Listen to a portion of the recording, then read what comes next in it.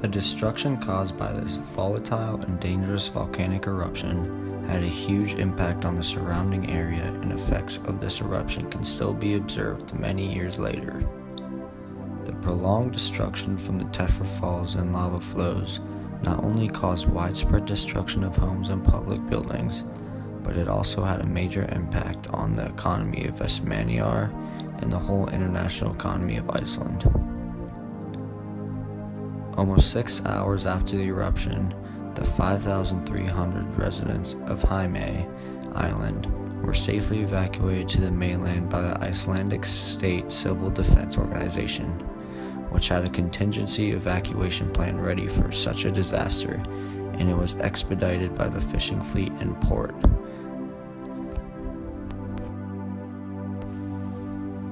The homes and farmsteads that were close to the rift were destroyed by either tephra burial or by fire from the lava flows, and the heavy tephra fall caused severe property damage a few days after the eruption began.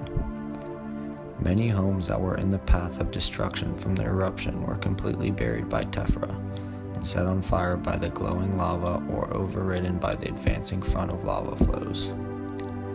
Even though many structures collapsed from the weight of the tephra, many were saved by crews of volunteers who cleared the roofs of accumulated tephra intact.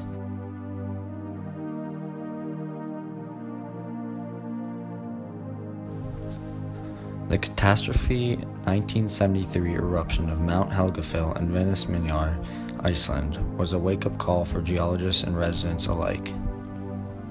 This volcano that was once considered inactive drastically changed some of the landscape of the town of Vestmannaeyjar in just a matter of a few days. The effect that the fissures and lava flow have on the surrounding area still remain relevant today, as a part of the main fishing port was damaged due to lava flow. Being that Iceland is situated on the highly volcanically active mid-Atlantic ridge, there is almost no doubt that Mount Helgafell will erupt again and again as time proceeds. Given that the threat of more eruptions are inevitable, there are a couple of ways for the people of Vestmannaeyjar can better prepare themselves through the installation of lava flow barriers and the installation of seismic instruments that can help forecast and possibly predict when another major eruption could occur. With all the information gathered from the 1973 eruption, Iceland will be better prepared to handle more disasters in the future, such as the eruption of Mount Helgafell on Heimaey Island. The tectonic setting of Iceland is very unique to the rest of the world. Iceland's location is on the mid-Atlantic ridge, which is part of a larger worldwide system of other submarine ridges. This ridge is what separates the North American and Eurasian plates.